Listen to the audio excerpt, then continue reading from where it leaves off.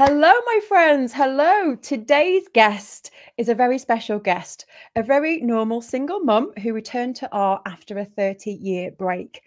At the age of 17, she was told that she was not good enough to be an artist and stopped drawing. How many here have heard that before? I wonder. Returning back to art, I think it was back in 2016, she's now a flourishing artist who is booked up for commissions and also has a membership with thousands of people learning to draw realistically using coloured pencil. A massive welcome to a very, very, very good friend of mine, Bonny Snowdon. Oh, thank you. What a lovely intro. Oh, I was getting excited. I'm like, who's this person? Can't wait to speak to her. who's she bringing on? Honestly, I can't wait for this session because what we've just read there is really the tip of the iceberg. And I say Bonny's a good friend. We literally only met, but I feel like I've known you all my life. But we only met last year, didn't we? In kind of summer last year, through a mastermind that we're both in. And you know, when you just hit it off with people, and Bonny is just such a down-to-earth, genuine human being who wants to give back to others. And so that's why I wanted to bring Bonny in today, because she has the most incredible story to share with you. So thank you for taking time out of your day to join us, Bonny. Oh no, absolute pleasure. I can't think of anything nicer to be sitting here and chatting to you. I'm very excited. Slurps and giggles. Grab your drinks, everybody. And I hear that some of your members are tuning in as well, with biscuits, of course. Yeah, so I think then, so shall we step back to that moment back when you were 17, when you were told that you weren't good enough to be an artist, and how that must have felt, and what art played in your life at that point? Yeah. So I left school at 15. I went to a grammar school in Ripon, and highly academic. Had to have extra lessons to get me in, and I got in on the top 5% with these extra lessons, and then I didn't really work again. But art was something that I absolutely loved. So always kind of doodling on my school books and all of that kind of stuff, and drawing horses and everything. So at the age of 15, I left and I went to my local college in Harrogate to do a general art and design course, which was sort of like the precursor to a foundations. You know, when you go on to do a foundation course and you go to university, or polytechnics back then. And so I had 2 years of doing general art and design, and you kind of did printmaking, you did screen printing, you did, there was some watercolor, there was sculpture, there was all of that kind of stuff, photography. And I have to say, I absolutely hated it. I hated it. We had to, and I did learn quite a lot, but we had to draw big. Everything was big. Everything was, you know, like huge rolls of, you know, it's almost like drawing on toilet paper with charcoal. And it was just not me at all. And I don't think it's what I expected. In hindsight, I probably would have been better to go on and do sort of like an illustration course or something like that. But this just wasn't what I expected. The tutors were mean, like downright mean. I remember one of my tutors, she was called Alice, and she looked like, I didn't see any of her art at all. Didn't see her drawing, didn't see her doing anything. But she just sort of, you know, waltzed around. She had all of this hair, and she always had paintbrushes in her hair and everything, but I didn't see her paint at all. I didn't see her do anything. And she was really scary.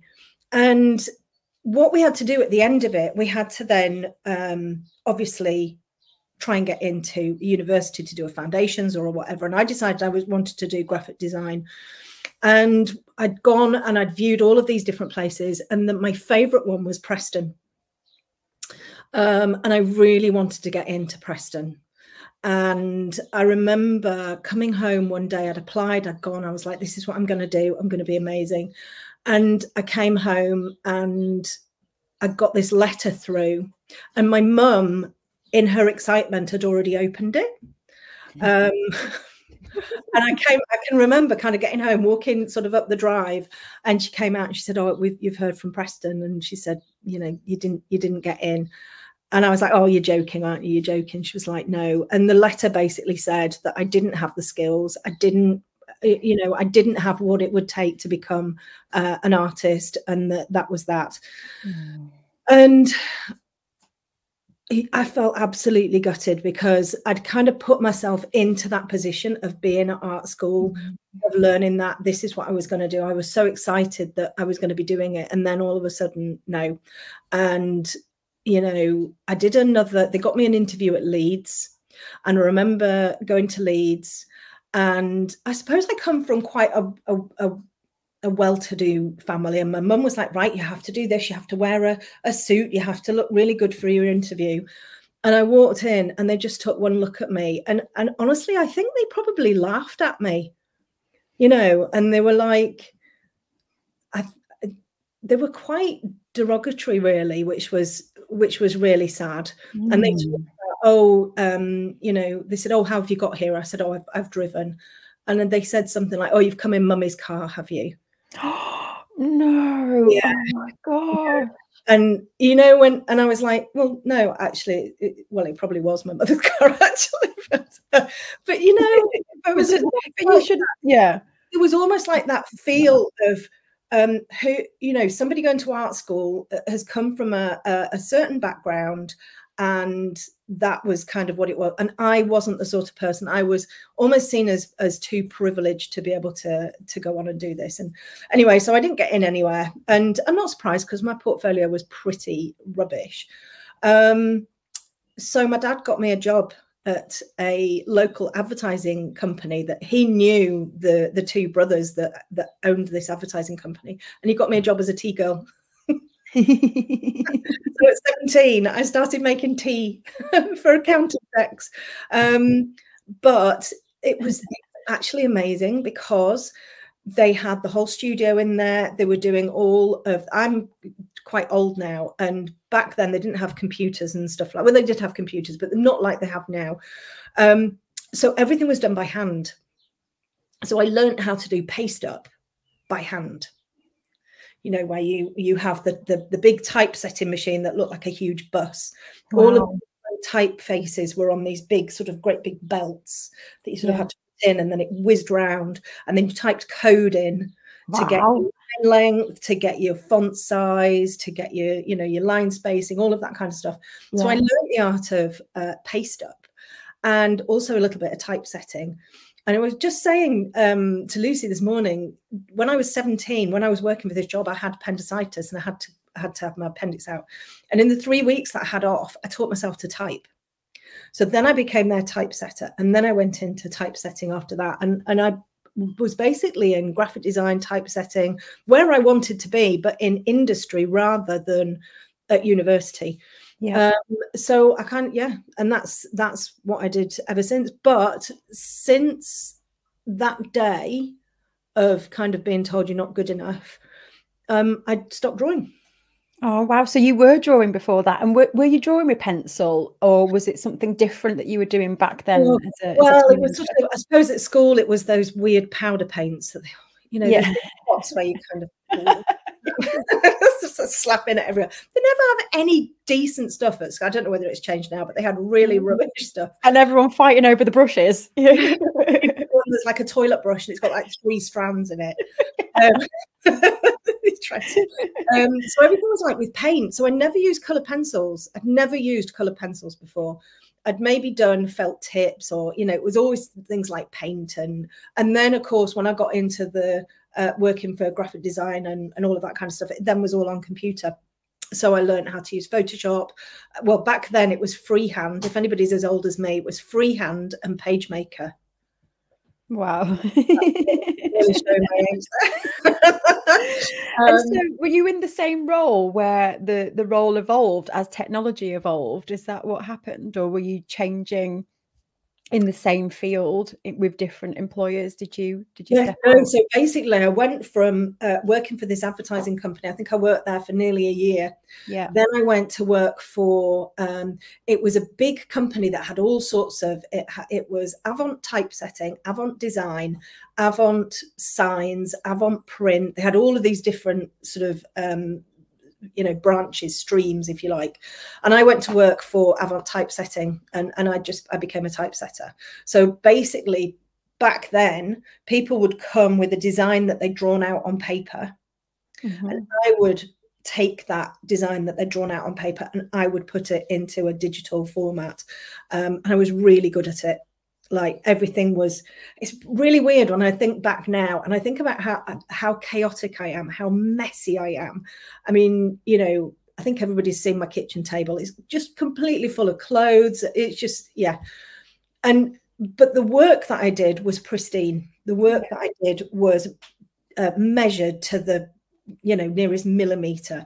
Everything was, you know, it was perfect. Precise and absolutely precise. Measured. Everything was measured properly. Everything fit.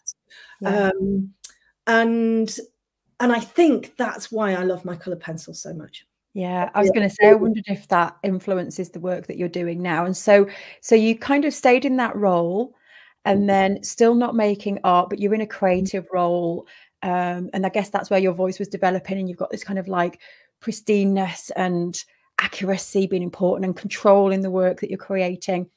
And then at what point then did the art come back into your life? So it wasn't until 2016. Such a big break. So that was a 30-year break. Yeah. And it wasn't until 2016 when things were starting to get a little bit shaky at home. Work was quite stressful. I was at that point then a qualified business coach, an exec coach, and I was working in the UK, but I was also working overseas, in the Middle East, which was absolutely brilliant, and I really loved it. But it was quite stressful. I think my eldest was going through GCSEs, I think at the time, and I needed something to kind of help me feel better. You know, and I'd heard about this, and it was quite. I mean, it's still really big now, but back then it was really quite big. Colouring books for mindfulness, and I was very much into my mindful and all of that kind of stuff because with the coaching.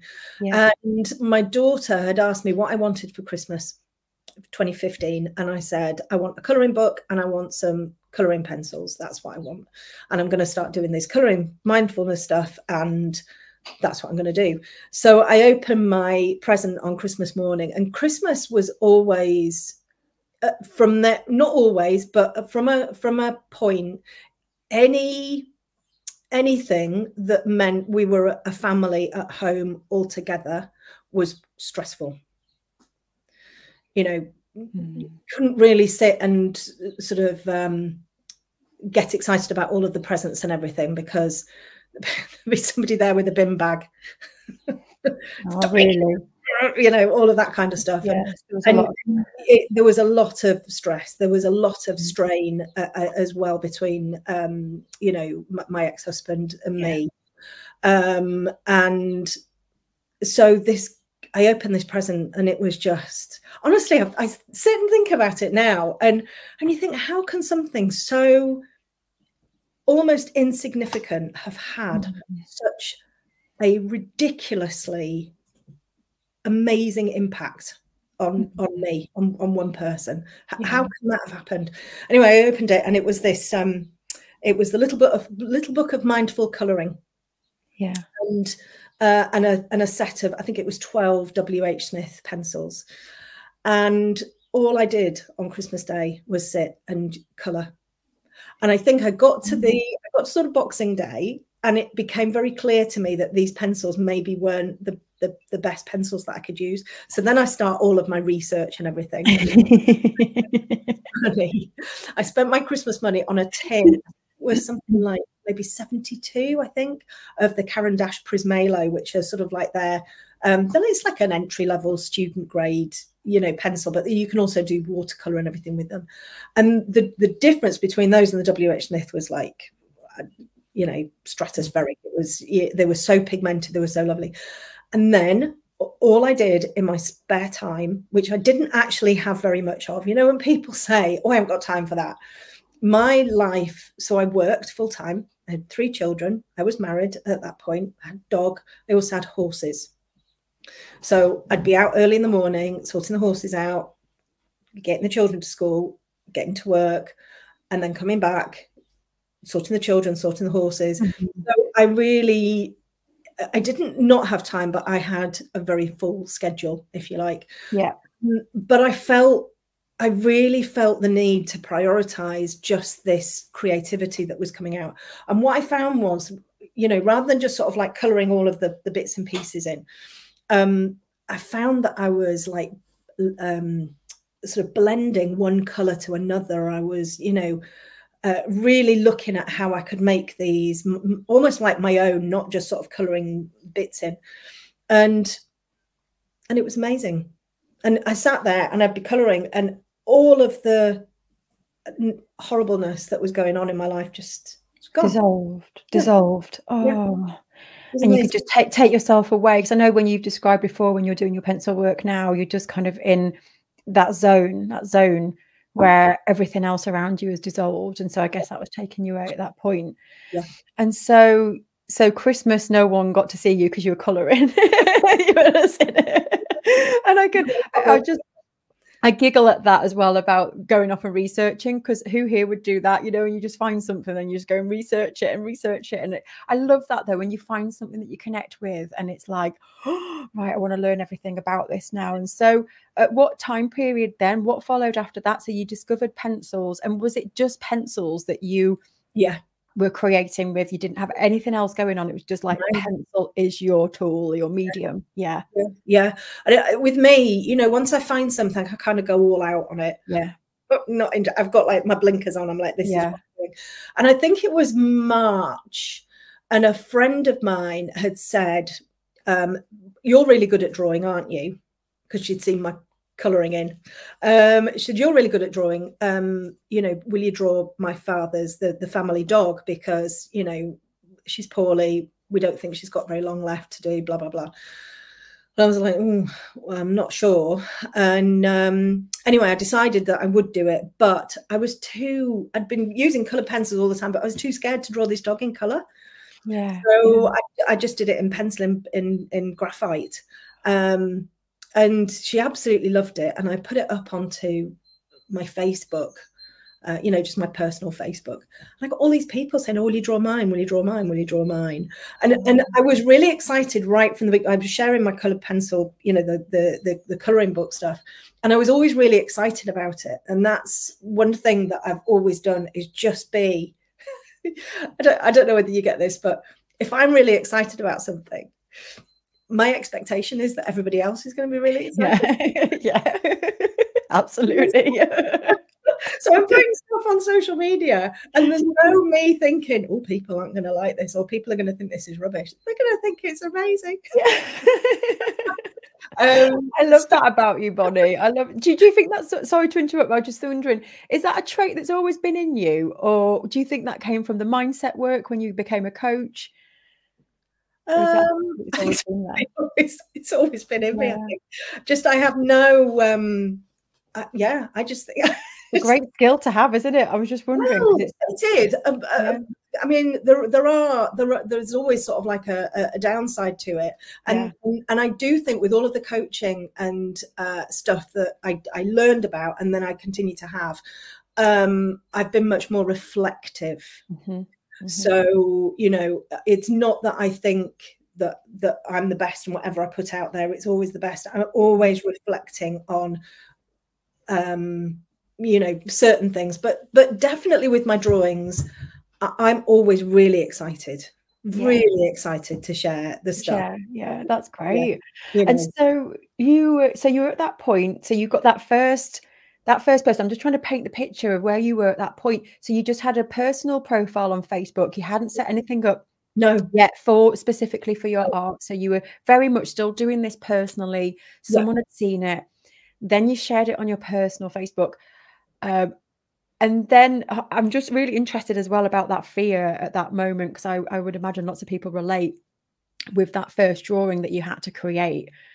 At what point did you think, yeah, this is great? When you were going through that process, having returned to it after a long break and you've gone from the colouring, what was that process like of, did it just come out of you and did it work, or was there some trial and error? What was going on with that piece? So once I'd done that first dog for Sarah and her family, and I was asked to draw other people's animals, and I was asked to draw a horse that was at the livery yard where I kept my horse, and I drew it, and I was so flipping proud of it. I was so proud of it, and I shared it. And I shared this actually not so long ago, a couple of weeks ago, because it came up in my memories. I shared it on my Facebook, and it was, do you want me to see if I can find a picture of it and then you can see it? Yeah, that would be great. That would be great. Yeah. And anybody tuning into the podcast, we'll put a picture of it underneath so you can see it. So that was it. Oh, that was the first one. Yes, I remember seeing that on social media recently. So that was the first one that I did. And I posted it and I was so happy. I was like, this is amazing. I'm really happy with it, blah, blah, blah. And I got some really lovely comments. And then one friend put, oh, it's real. And I put, oh, I'm just loving shading, blah, blah, blah. And one friend put, I think you should put some bone structure in there and some veinage and actually do a few more details. And I can remember sitting there going,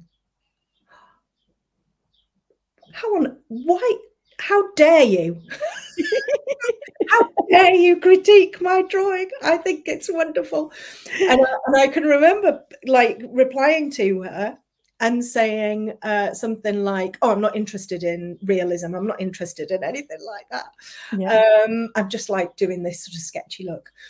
And then, and this is something that is within me as well. I have a tendency to jump in and do whatever I'm going to do, and then sit back and then reflect on it.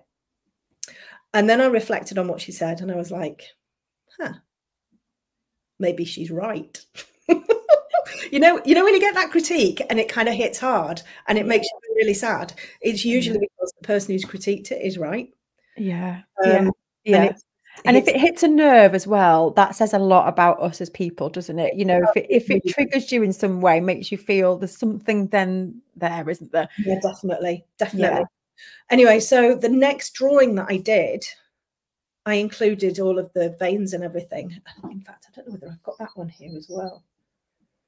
Oh, yes, I have. That was the one I did after that first one. Wow. Oh my gosh. And so how did you go through that process of learning those techniques? Because it's a big jump, isn't it? From you probably just working quite intuitively to then really paying attention to what you can actually see. Because I would imagine that's what a lot of people struggle with when they're trying to draw what they see. It was a case of, I'm going to try and draw this as realistically as I can. Yeah. I'm going to put everything in there. So at that point, this sounds really naive, but at this point, 2016, March, I didn't even realize that people were sharing stuff on YouTube. I didn't even realize there were things such as Facebook groups. I didn't even know there was such a thing, because I wasn't in that world. I got a Facebook profile, but I wasn't in that world. So I wasn't told what, I wasn't helped, nothing. It was just, I had a vision in my head of what I wanted it to look like, and I drew it. Because in 2016 too, it was a very different world online to what we live in now. Completely different, wasn't it? Yeah. So I understand that. Yeah. So it wasn't like I'd kind of gone and done a tutorial or anything. Do I really wish I had known. Because I mean, I guess my development was quite quick, but I wish I had known, because I think I would have learned a lot more about like color mixing and all of that kind of stuff. I got an idea of color mixing because I worked in the print world. Yeah. And I knew you know, this color and this color makes this color and all of that kind of stuff. But it's every medium is different. Every medium has got their little sort of nuances of, you know, how you do this and how you do that.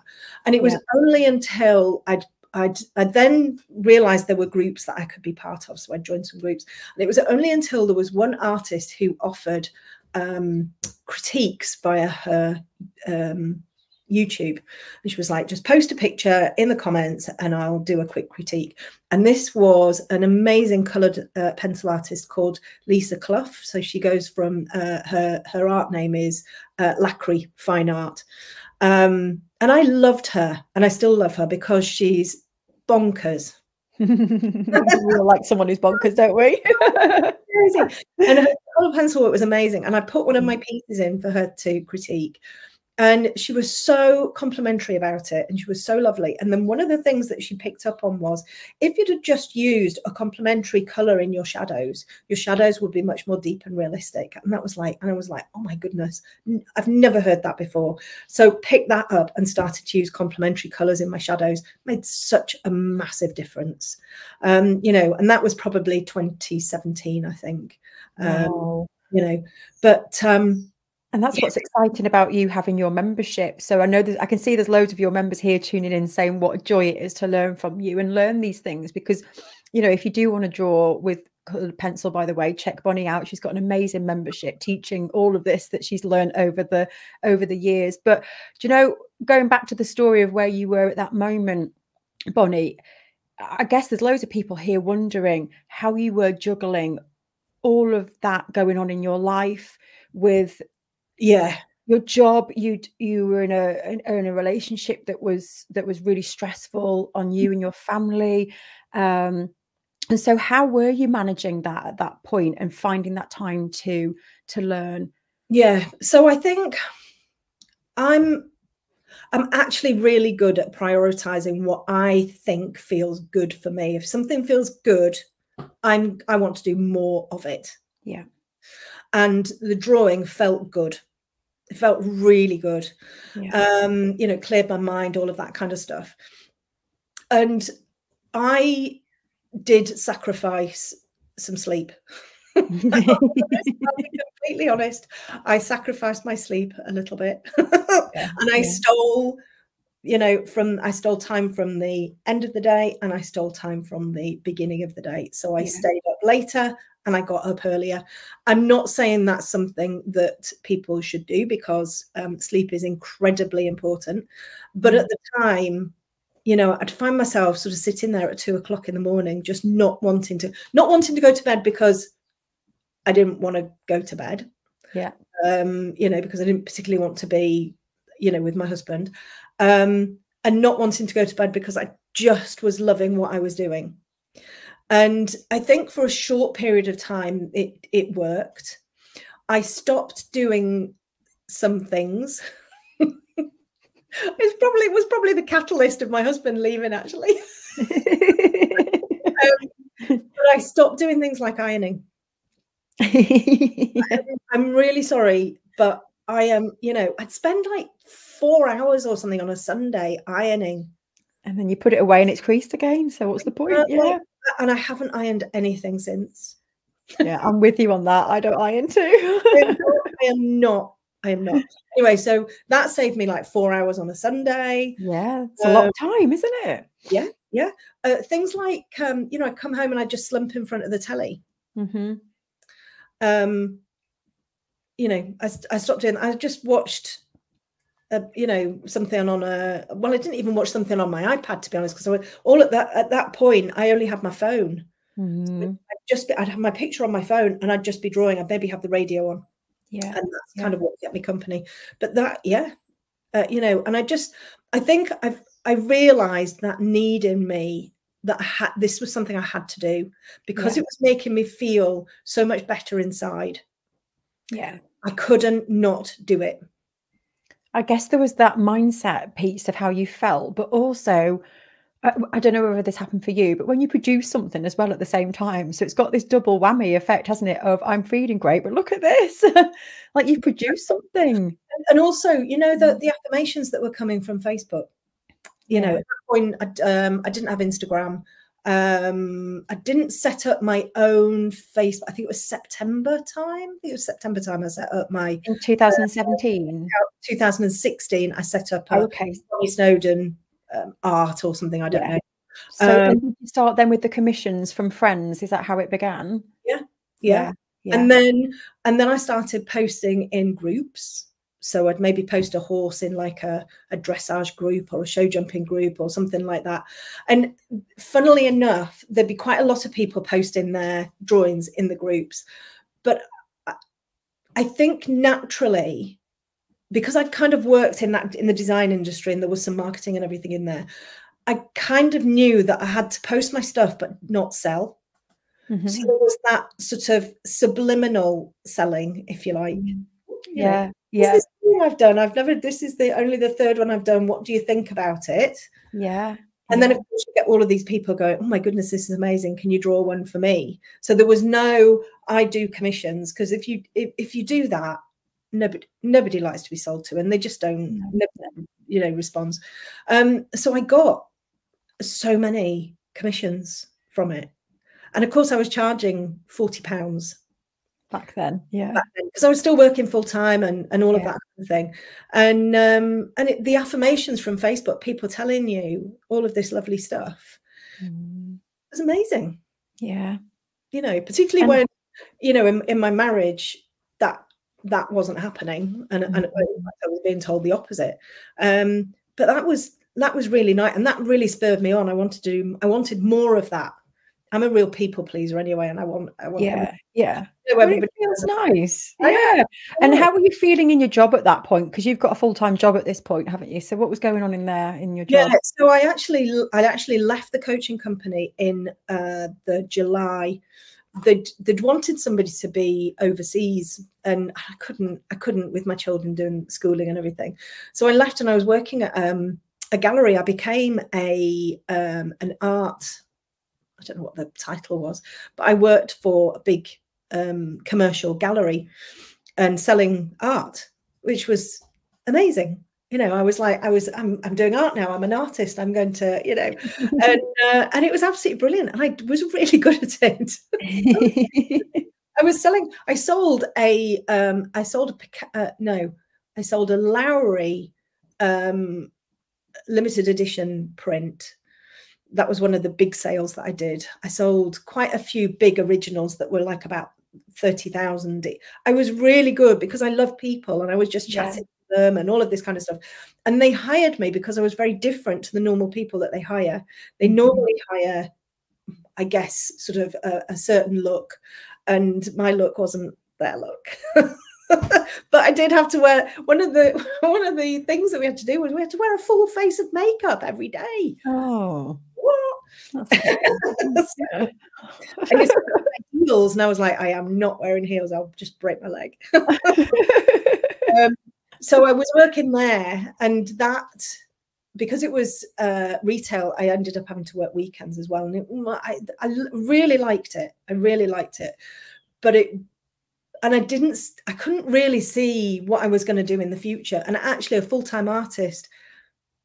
me being a full-time artist hadn't really occurred to me. Had it not, even then, into the back end of 2016, it hadn't even occurred to me. And it was only when I was I was coming from work, and I was going to meet my sister at the train station, one of my many sisters, and we were going on to Leeds to meet another sister and cousins. And it was on the train, she was saying, oh, your art's amazing, and Charlie, her husband, and I really think that, you should go full time, but we haven't really said anything because we know how much you love your job at the gallery. And I was like, oh my goodness, I don't really love my job at the gallery. I mean, it's fine, but I hated, they made you sit in a cupboard and call people every day. We are behind you every step of the way. If you want to be a full-time artist, we think you would be amazing, and we will, if you need help, we will back you, and we think you should do it. And I was like, oh my goodness, they ran their own business, and I was like, yeah, Amazing. I want to do this. I want to do this. And Charlie, my brother-in-law, helped me put a business plan together. And they went with me to the bank. Honestly, it was like I was like this little girl or whatever, but 46 I was, and they went with me to the bank. Oh, it was so funny. Yeah, and they, he kind of helped me put a forecast together and all of that kind of stuff. And 1st of January 2017, I became a full-time artist. Wow. So can you just really need to pause for 1 minute and just reflect on that? So from a 30-year break, being given a gift on Christmas Day, to 12 months, maybe just a little bit longer than 12 months, was it? After you became... Yeah. Wow. I think so many people are like, wow, this is so inspiring. And so that shift to go, what I love about that is someone else believing in you and giving you that idea. And it's probably amazing to all of us, isn't it, to think that you couldn't see that yourself, and it just took someone else to go, why don't you do this? And you go, well, oh yeah. And to have that support around you, I think that's what gives you the confidence to take those steps. Do you know, and that's really important. And I know from with my community, I know many people have fantastic support, but I also know many people don't. Yeah. And the support, I've always had support from my family, always. And that has made a big difference, because if you've got somebody there cheering you on, saying you can do this, you're brilliant, you're whatever, yeah, and you're going to believe it, aren't you? Yeah, it's what's needed. And that's why we've got communities, isn't it, Bonny? To be around people and constantly, like we talk on a daily basis, we're always kind of reinforcing this belief and the excitement that we have for what we do, because it spurs us to take the steps, the big steps. So you set up then your full-time. So did you give your notice in at the gallery and take the jump of transition? I think it was October. Was it November? I can't remember. I think it was November. I handed my notice in. Yeah. And my last day was New Year's Eve. Oh, wow. What a great start to the next year. Literally the next morning, I'm like, I'm a full-time artist.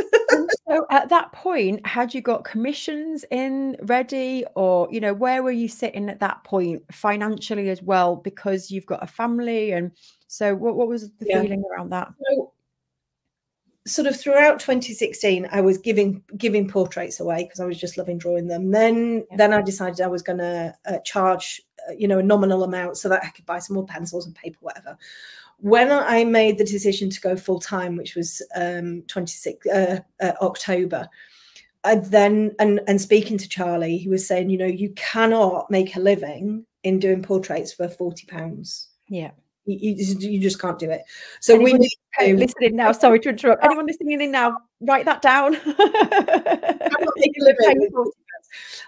So what I did was I when I became full time, I upped them. At that point, I think I was charging 75 and 120 or something like that. So I upped it to £200. My smallest piece was £200, and of course I was getting better and better. And it seems like a massive leap, but it kind of wasn't that massive. And to be honest, I didn't even, and this is another thing, and it's so important to understand that belief is everything. I never for one moment didn't believe that people would pay £200. I didn't for 1 minute think that. And because we'd had this plan, I made this plan that I would take it from £200, and in my first year would up the portrait to 500.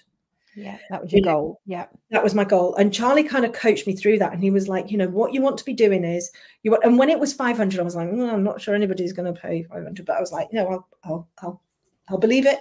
Yeah, do something, I'll believe it. And he was saying, what you want to be doing is fewer for more. Yeah.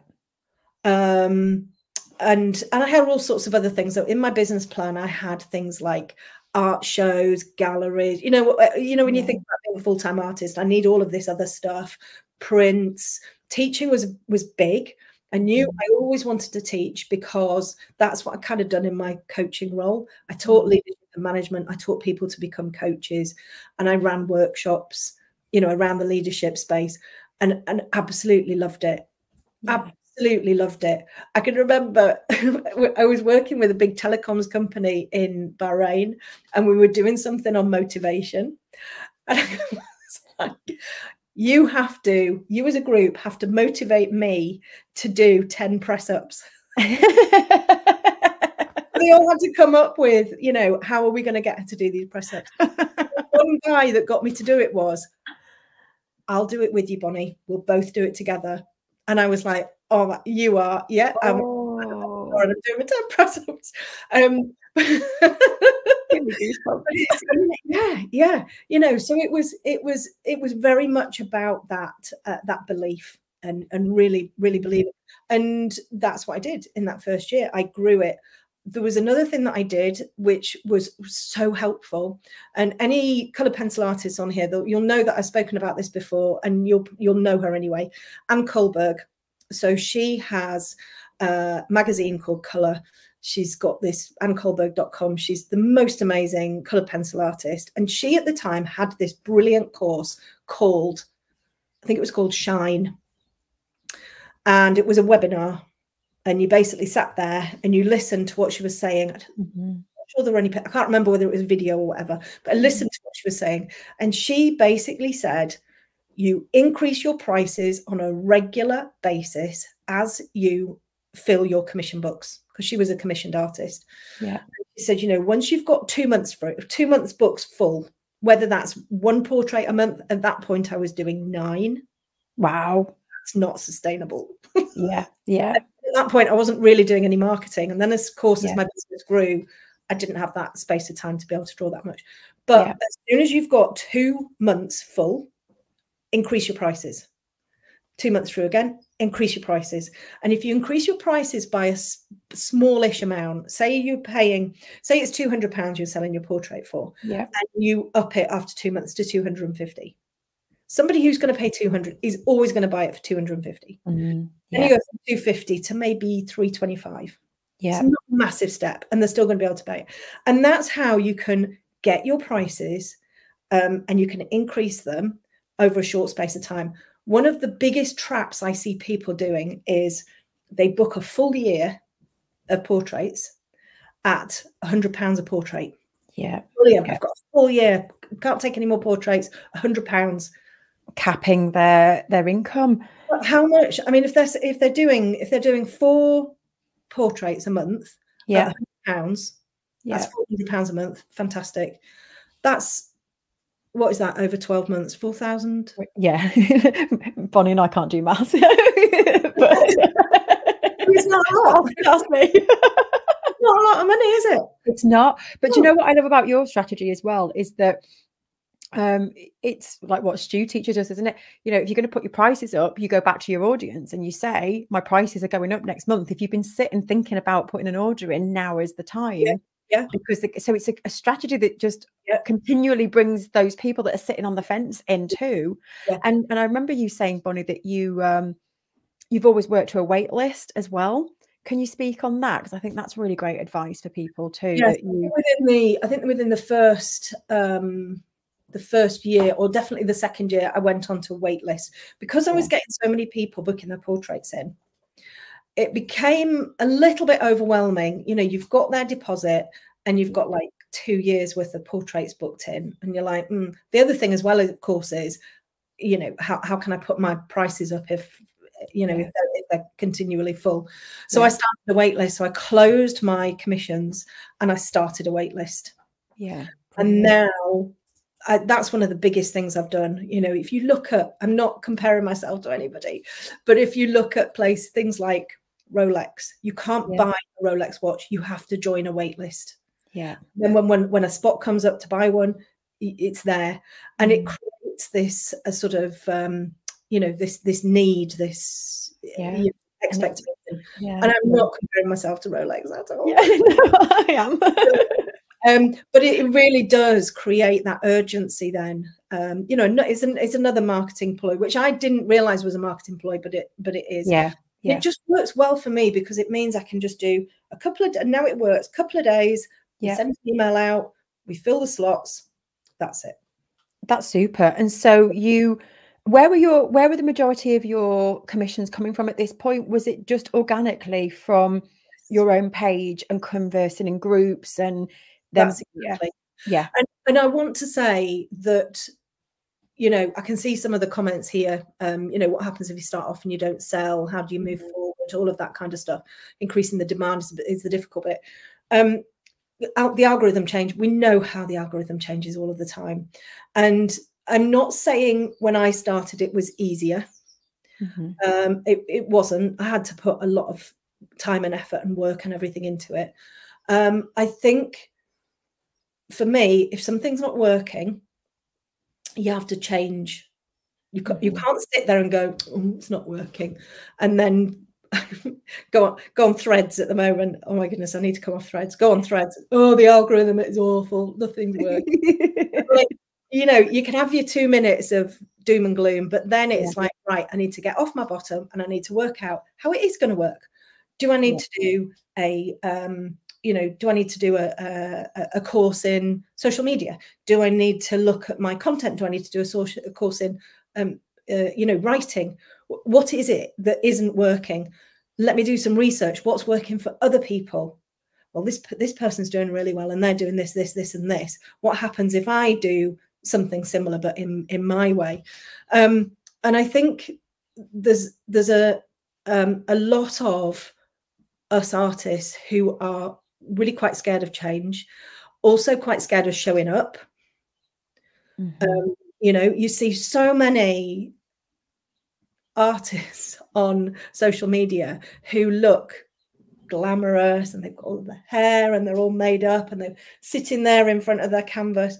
I could never be like that. And sometimes I think there is a bit of jealousy on my part because I'm like, you know, I'm now very round and 50 odd.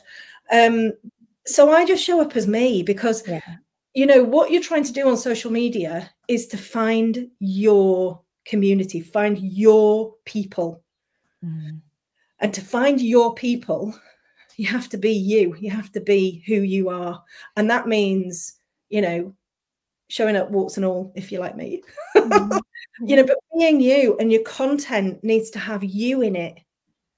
It has to appeal to your people who have your same vibe, who have your same values, all of that kind of stuff. And that's what I did really well.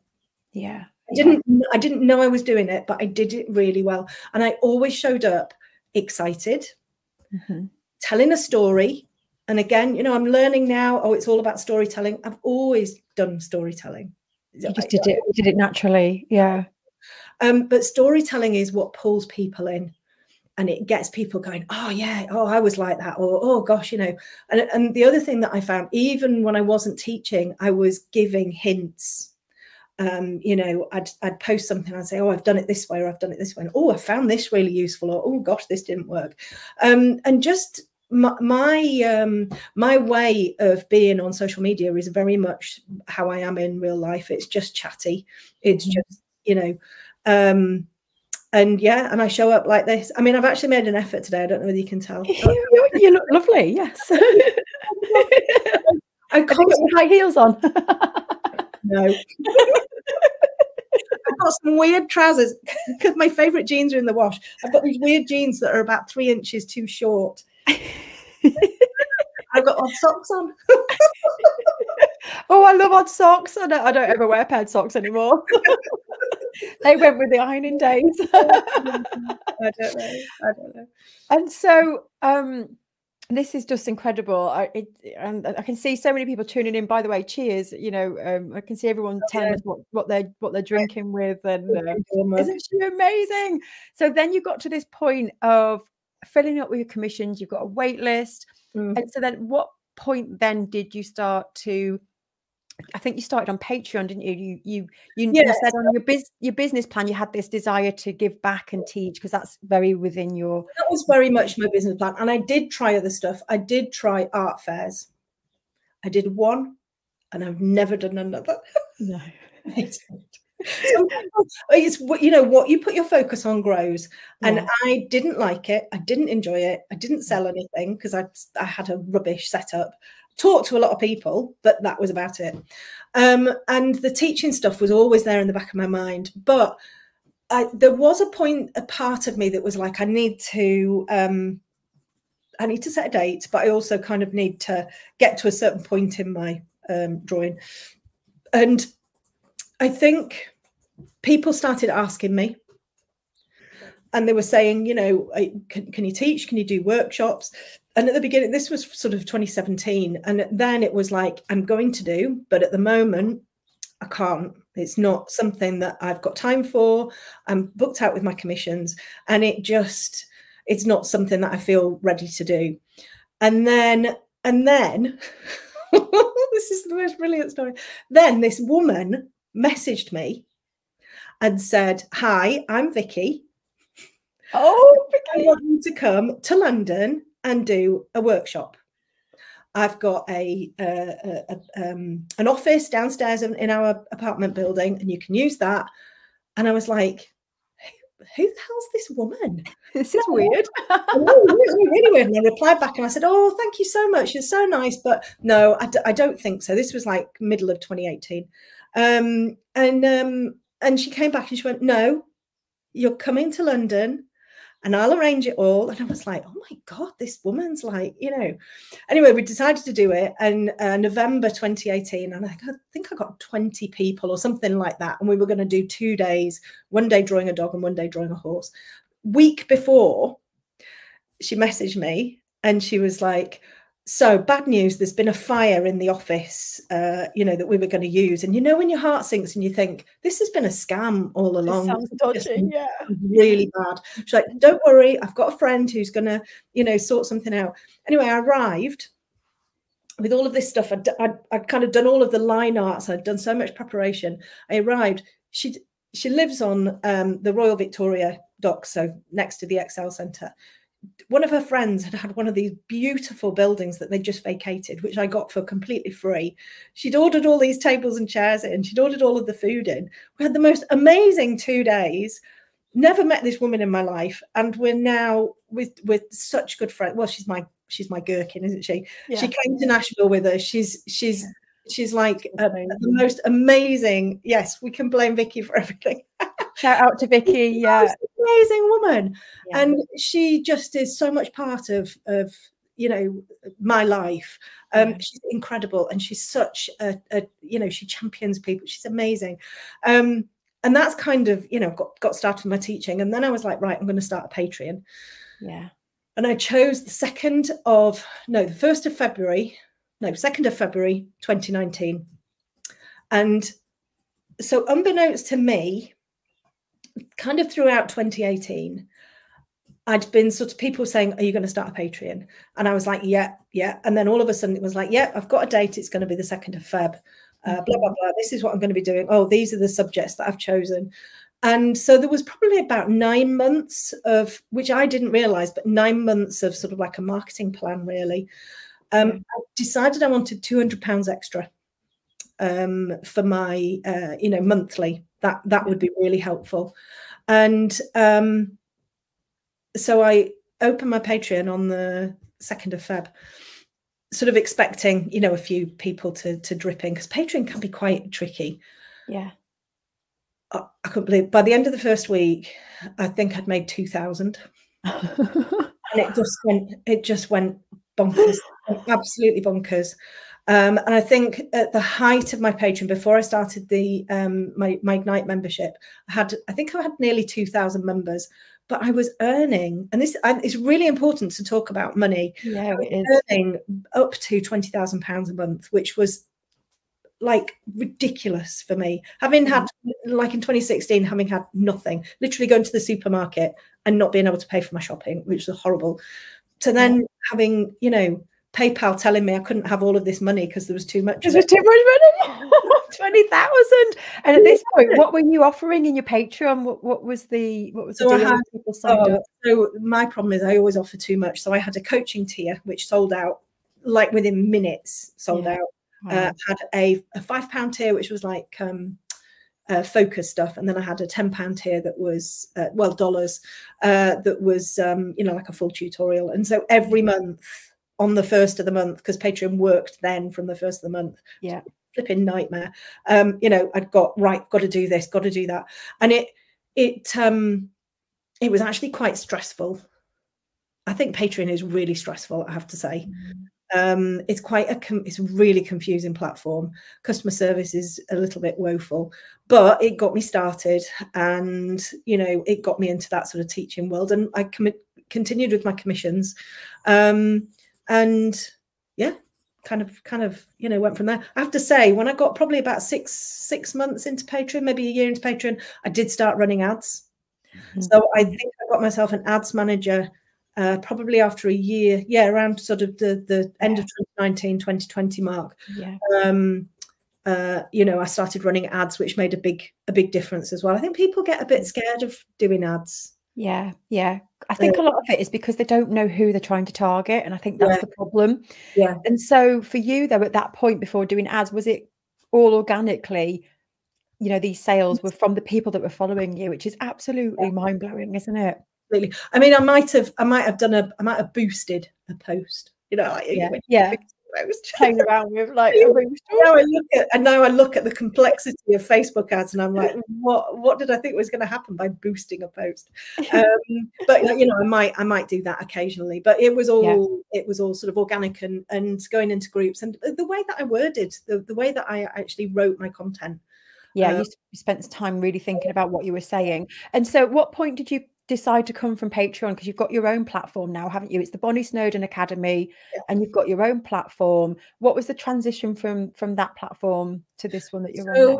2020, lovely Lucy came and joined me, because I decided that I needed some help with my social media. So that's one of the biggest things I think for my success, is that I am not scared of asking for help. And I know my limits. I know what I'm really good at, and I really know what I'm rubbish at. So I will ask for help all of the time. So Lucy came on in 2020, and it was the end of 2020 that I started thinking, do you know what? I'd really like my own platform. I'd like to be able to look after people properly. I'd like a much better experience, because Patreon wasn't a great experience. So 2021, the ads manager who I had helping me, she helped me put an advert together. We decided we wanted to run a membership on Kajabi. So we'd done all of our research, and we put an advert out. I think it was on Upwork or something like that. And we put like a brief, and I got this amazing woman contact me. She's called Lucy Hutchins Hunt.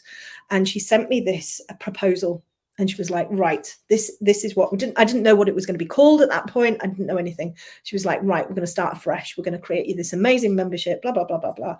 And I spent then probably from March 2021 till the launch date, which was I think it was the 17th of September, 2021, creating this platform, creating a whole new brand for it, being dropped headfirst into the land of online marketing and email marketing and funnels and automations. It was like, and Lucy kind of came along, you know, and learned, she knew an awful lot more than I did, but kind of, you know, learned with me. And I just have to say at this point, Michelle, we can go for as long as you like. So let's keep, because people are loving it. Who wants to carry on and hear Bonny's story? You know me, forever. And then we what we did was we called it a soft launch. Soft launch. So I wasn't launching to sort of like an audience that wasn't already with me. I was launching to a portion of my Patreon account, and the portion of my Patreon account was the segment. I'd added a new segment that had critiques, and I'd added like an art club into there, and that was £20 a month. And I said, right, we're coming away from Patreon, just this particular tier, and my coaching students, we're coming away, I'm closing that. We're just going to migrate you all into the Ignite membership. It's not going to cost you any more. All it means is that when you want your stuff, you log into here, and it's going to be under I'm going to be looking after you now. And you know, that was it. I can't tell you how complicated I made it. So Lucy Hutchinson, the consultant, she was like, just tell everybody they're moving over. And I was like, yes, but some of them have just taken out an annual membership. So they've got like 10 months left. Some of them have got 5 months left. Some of them are still paying in dollars. Some of them are paying in pounds. So we set up all of these different sectors so that nobody missed out. Nobody missed out. And it was we had these spreadsheets of this person paying in dollars but has 3 months left, so they had this particular coupon code. And I was really adamant that I didn't want anybody to feel like I'd taken money off them or made money from them, or you know, whatever. Oh my goodness, I overcomplicate everything. And it's ridiculous. Anyway, so they came, so that I think there were 200 people in that tier. I think there were 200 people in that tier. And I offered it to other patrons as well. And I said, you know, if you want to come along. We ended up with just over 700 in that founding launch. Yeah. And I think the majority of them are still with me. And it was just, you know, when I was expecting 200 and it was more like a shift from here to here. And then all of a sudden I've got people, you know, coming over and paying extra just to be in this amazing place. And it was fantastic. It was absolutely fantastic. And it's your own platform and you built it, and it's yours. And of course, I hadn't thought about customer service. I thought about, you know, all of the emails that were going to come through. I hadn't thought about any of that. And I was like, hang on. You know, you say that though, because someone said to me the other day that they're scared of growing because of that reason. But I just think you learn as you do, don't you? You get to that. There's no point like planning for if it's going to happen. I don't know. We've all got different opinions on this, but I just think get in it and then sort it out. And that's what I love about you. You kind of get on with it and then you'll find a solution, because there's always a solution. Always a solution. Definitely. Yeah. I'm all for jumping in with both feet. At the deep end. You know, and that's kind of how I teach as well. You know, if you come and join me, we won't draw a pair on day one. Not going to do that. Yeah. We're going to draw a German Shepherd. Yeah. If you want to do it and you want to draw fur, get in there and draw fur. Don't try and draw a pair. Yeah. You know, I mean, there's places for pairs, but not in my membership. So your membership today, let's just talk, because we were talking about money. I just want to celebrate Bonny. She turned over 1 million in 1 year. £1 million in 1 year. And I love sharing this story because someone said to me the other day that there's no money in art. I was like, you need to, well, that's why I need to bring Bonny in. And so congratulations, because to go from where you were struggling, you know, in that supermarket that day, to now sitting with a business that you built, your vision, your skill that you took the time to learn, to grow that vision and ask for the help. You've now impacted the lives of thousands of people, yourself, your family. I mean, how does that feel? And well done. I mean, it's incredible, and what an inspiration to us all. Yes. It is amazing. I'm anybody will tell you I'm not very good at celebrating my wins. When we hit a goal, I'm like, yay! Right, what's next? What's next? What can we do next? Where's my pencils? Yeah. And it's really funny because I have I'm getting better, but I have a very peculiar relationship with money. Very peculiar. But it's not. It's my relationship with money, and it's odd. And even now, I feel very guilty when I have to. So I'm really happy to pay for stuff for the business. You know, new computer here, or new this, or new that. But when it comes to buying stuff for me personally, I have this like proper, you know, and I'm getting over it. I'm definitely getting over it. And I do spend, you know, money on me, but I much prefer to spend it on other people. You know, like my gorgeous children, we went away and we had like holiday of a lifetime. And that was amazing. That felt brilliant because it was for them rather than, well, it was, you know what I mean? Yeah. And yeah, Donna, no, I didn't buy a Range Rover. I bought a Land Rover. bought my I've had that a year now. And that, again, that was like, I've got a vision board. So vision board, everything goes on the vision board. It sits in front of me. Everything that I'm kind of working towards, it's a daily reminder, an hourly reminder of what it is that I want. And I think that for me was really, really important. Yeah, it's so, you know, I know some people think, oh, you know, but if it's there, smack bang in front of you or on your phone or something like that, it's a reminder, and that feeds into your, you know, your well, it's the reticular activating system, and people hear me talk about this all the time, the RAS, and it's our filter, and it filters in what's important and it filters out what's not. So I have I can't remember what we were talking about now, but I'm just going to talk about me and my belief system. So I have unwavering belief. It's before, you know, I just believe that I just believe. And I always have this belief that everything is going to work out. Everything's going to be okay. And even when, I mean, you know, I've had some really horrible times, some like properly horrible, the worst times you can, you know, you can have. And I've been through that as a family. And,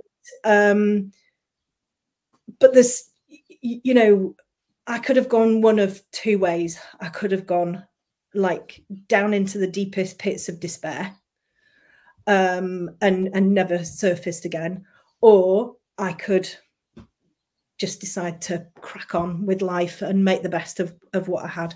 And that's what I do every day. So, you know, life isn't rosy all of the time, and things do happen, and you're like, oh,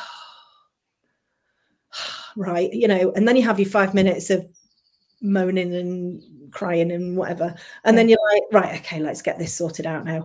And I've got a very can-do attitude to work. I always have, and I think it's that belief that, you know, just sort of, have you noticed how I've completely pulled the conversation away from money? We're celebrating Bonnie now. She's moved it away. I know, but I understand, because and we all have our money issues, don't we? And I guess who here has money issues? You know, money.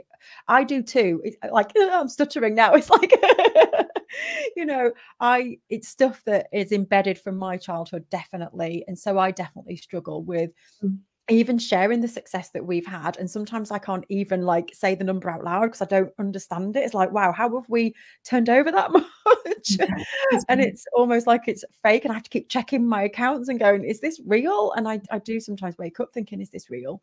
But I love what you're saying about this belief system, because I'm reading the book Think and Grow Rich again at the moment, and I was reading it last night, in fact, and it was talking about this very topic around how the brain is a muscle, and the more that you can feed it this positivity and the belief, and you train it on a daily basis, and you keep doing that. And I think that's why Bonnie and I talk with Mim, big shout out to Mim, and we're reinforcing all the time positive thoughts and our vision and what we're going to do, and we talk about it as it's happening and we're doing this. And it's said in this book, you know, the more you do that, there isn't much room left for negativity or the doubt, because you're filling it with, I am doing this. And it's a muscle, isn't it? And so, yeah, totally get you. Yeah, funnily enough, we were talking this morning about what I've got a live session next week for my membership, and it's I have one a month. Well, I have lots of live sessions a month, but one of them is this business drop-in. So in my membership, I don't actually teach how to sell art. It's something that I've kind of thought about, and I think I could create the most amazing course and membership, but I don't think it's where my passion lies. I'm really happy to help people and, you know, give advice and all of that kind of stuff, but I don't think I'm, you know, and there's amazing people like you who've already got those courses that I can go, oh, do you know what, just go and talk to Michelle, she'll tell you. But I do have this business drop-in that I do each month. And we were talking about what I'm going to do next Thursday. And something that I'm really, really, really passionate about is being very careful about who you surround yourself with. I feel incredibly honoured to have groups where, you know, you, Mim, you know, the whole Stu McLaren mastermind filled with the most amazing entrepreneurs doing incredibly well. And you know, it's usually, I'd probably say 99% of the time, incredibly positive. And that vibe then affects me. And you'll have heard, you know, there's that little coaching model where my attitude affects my behavior affects your attitude affects your, and it just goes round and round and round. You know, you can walk into a room, and if there's a high vibe and everybody's like really positive, you're going to suck up that positive, and you can't help but be positive. But if you go into a room where everybody's doom and gloom, or even if there's just one person who's doom and gloom and they've got quite a loud voice, you tend to find yourself kind of, you know, having the positivity sucked out of you. Yeah. So I was thinking about this today, and how I'm very careful about who I surround myself with.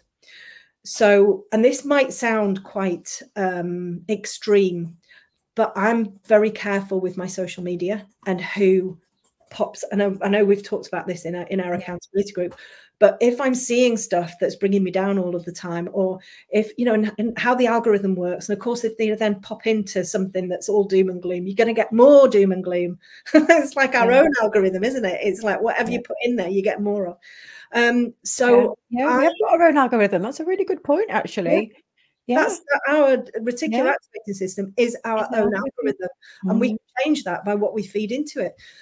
So I now I don't kind of unfollow people or unlike them or whatever, unless I'm like, no, I just can't be doing with you in my life. But I'll snooze people. You know, you'll find that some people are continually positive, and even if they've had a challenge, there's a positivity to the challenge. They're always kind of getting on and cracking on. And you'll find some people who are completely just, everything's going wrong all of the time. They're maybe talking about being ill all of the time. I'm like, I've got my own personal problems. I don't want to hear about. I know it's good to be authentic on social media, but there's a time and a place for authentic, and every single post is not being authentic. That's just moaning. And I don't want to be around accounts like that. So I'm quite strict in what I see and who pops up, because I want my life to be filled with that positive vibe. And it's not, people talk about toxic positivity and all of that stuff. It's not that. It's who I choose to be around. I choose not to watch the news. Yeah. I've you know, and some people might say, well, you know, you're burying your head in the sand, you should know what's going on in the world. And I'm like, well, why? Because it's just going to make me feel miserable. It's going to make me feel sad. It's going to make me feel anxious. I look outside my window, and that's my world. You know, field of sheep. You know, I can choose what works for you. If I was constantly anxious and stressed and sad, I couldn't show up for my students on a regular basis. I couldn't, you know, and I feel really, really strongly about that. So that's the thing that I'm going to be talking about next week. So if you're here now and you're my students, that was it. You don't need to pop in next week. Q&A as well. But you'll have team biscuits again next week. Be careful what you listen to, you know, what you watch, what you see. Be really careful, because it does affects our vibration. It really, really does. Yeah, I've been doing exactly that. And it's actually, since, I've got to say a big, massive thank you to Bonny, actually, because Bonny and I are in the same mastermind, and Bonny's been a massive support to me. And I have to say, since I've met you, and we've been chatting, you've just opened my eyes to where I've been holding myself back, and the possibilities, and to just get, you know, dream bigger. And sometimes we just get in our own little comfort zone. And I think I was definitely in my comfort zone last year. And also, I think I was surrounded by a lot of negativity, things going wrong in my life. And I've made a concerted effort to do my vision boarding. I'm reading books, and you know, just that thought process. I think Thadian said, how do you keep the self-belief? For me, it's about, it's like a muscle, and I'm constantly being aware of it. And if these negative thoughts come in, I either address them or I blow them away. And I literally do just like blow thoughts away, because I know that it's going to affect that energy inside of myself. And there's no room for that stuff. It's like, and that's what I say to myself, there's no room for that, because the more room, the more of the negative thoughts you're putting in your head, there's less space then for the plans and the positivity. And there is, absolutely. I mean, Beth's just said there, you know, but some people are having such a tough time. I completely get that. And all of the time, people are having a really tough time. You know, there's never a time in history where someone isn't having a really tough time. I completely get that. But the problem with our news, our media, they only focus on what's bad. They only focus on the bad stuff, unless you've got a no news day, and then you'll maybe get something, you know. But there's so much good that's going on in the world, and I want to concentrate on the good. I you know, I give to charity. I give an awful lot to charity. You know, I support the charity near me, the Independent Domestic Abuse Services. I'll also give to dog charities, and you know, just giving.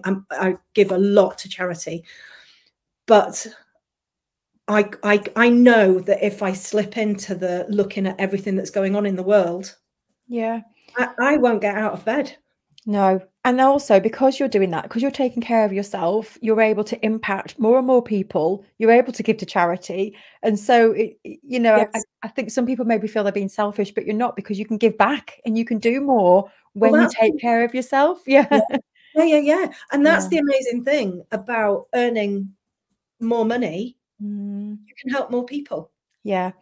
I just wanted to touch on this, Bonny, actually, because I think a lot of people were saying, I could see in the chat, you know, it's really daunting and it's really scary hearing like you've got now thousands of people and there's all these things. But I love how you've designed your own life, because you spend a lot of time still drawing. And I just want to just reiterate that, because it might sound like Bonny's now drowning in funnels and all the things, but you've been really, really savvy around building a team around you so that you can spend every day drawing, if that's what you choose to do, haven't you? Yes. Yeah. I mean, I don't think I've worked as hard as I have since becoming a full-time artist. Yeah.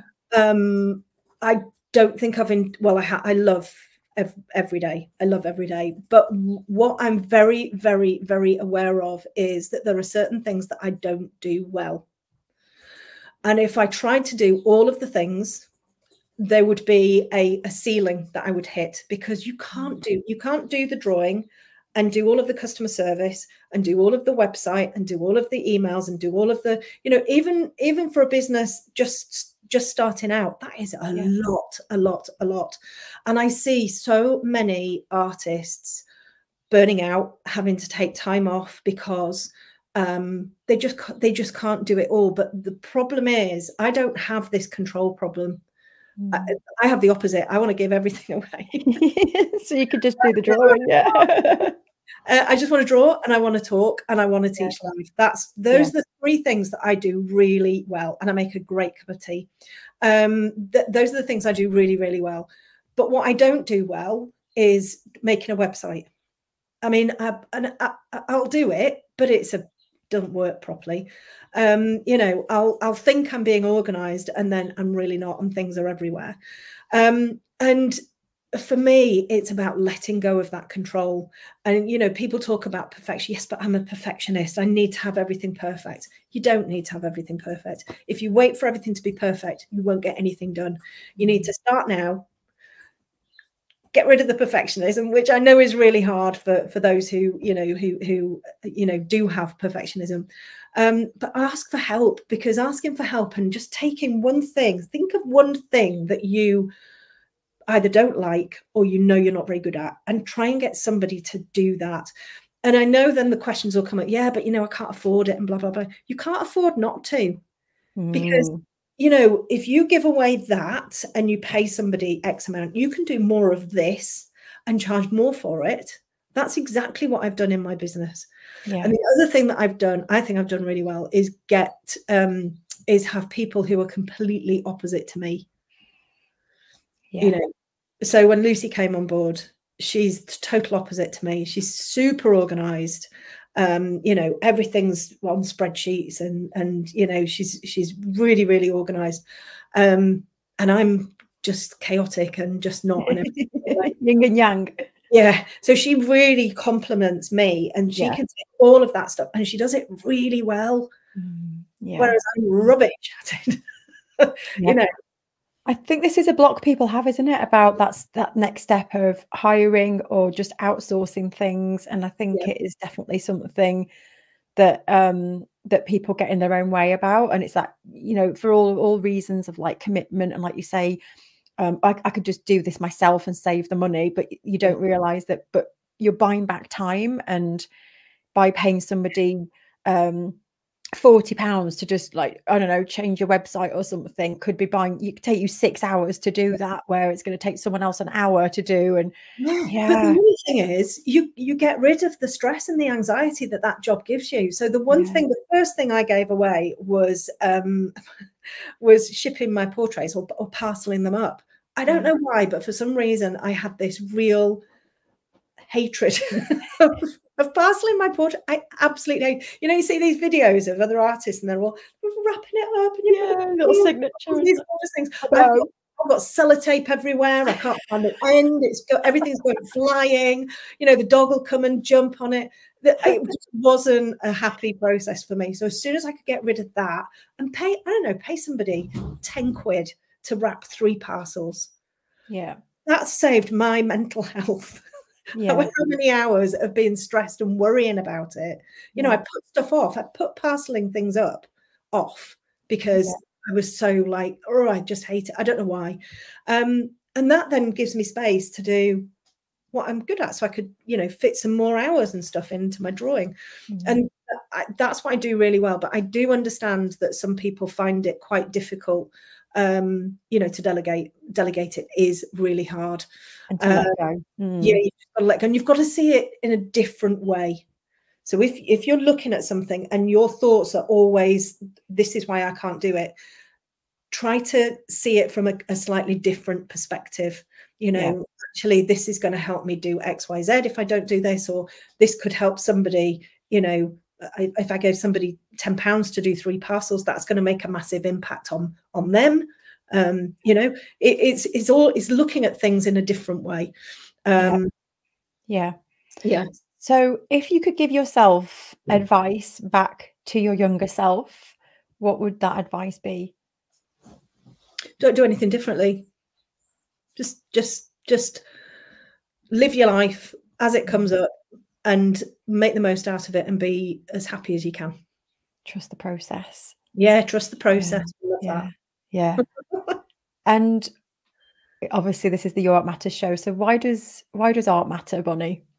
Oh goodness. Well, so creativity, any kind of you know, whether it's painting, drawing, doodling, whatever it is, what that does is it has the most amazing effect on the inside of you. So it allows you to disappear. So many people have struggles in life, and it allows you to just disappear.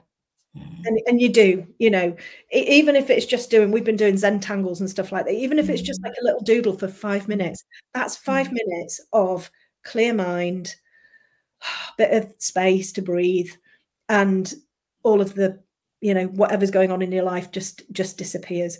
And that, I think, is one of the most important things that you can do for yourself. Yeah. Just that little bit of space. Yeah. Oh, Bonny, thank you so much. It's been absolutely amazing speaking with you. Tell everybody where, because I could see there was lots of people saying they wanted to join your academy. We've got lots of people who like to draw with coloured pencils. So we'll put all the links below. We'll get the links from Bonny. If you want to sign up for the academy, we'll put the link below. But just let everybody know where they can find you. You're on Instagram, aren't you? On Instagram, on Facebook. So I'm on TikTok. I don't know any dancing, I promise. So it's Bonny Snowdon Academy. Just make sure you spell my name right. It's Bonny with a Y, Snowdon with an O-N. And you can find me on bonnysnowdonacademy.com. And I've got a really fun week coming up in May. You might Colour Pencil Week. I'm going to teach you to draw in 7 days. Yeah, so we'll drop the links below that as well if you want to join that. Yeah, we're drawing an otter. That's what we're doing. We're drawing an otter. I'm really excited about the little otter, and he's like got little fingers. It's going to be so cute. Yes, so you can find me there, and you can sign up there as well. Fantastic. Hasn't this been amazing, everyone? Thank you to everyone who tuned in live. It's been incredible to have you all here, part of the conversation. If you're listening to the replay, if you want to join in with the conversation, we'll put the links below this episode so you can go and see the chat and see what everyone else was talking about as we were doing this episode together. But I just want to say a massive thank you for being in my life, Bonny. Thank you for being so open and sharing. I've just seen the comment, the chat has been flooded with so many people saying how helpful it's been for you to break your journey down. So we really do appreciate you doing that, because there's not many people that are so open in the art space. People can be really like, you know, don't want to share. So you are an incredible inspiration to us. Thank you so much. Oh, thank you, Michelle. And thank you for being in my life. I know a couple of weeks ago, I ended up in tears on our little chat because I was telling you I loved you so much. We did a little moment, didn't we? Like, oh, we did a little bit. But you know, and that's what everybody needs. They need a Michelle, a Mim, a Vicky. They need somebody like that in their life who can, you know, just keep you keeping on, and it's amazing. Yeah, wonderful. Thank you, everybody. We'll see you all soon. Take care. Bye.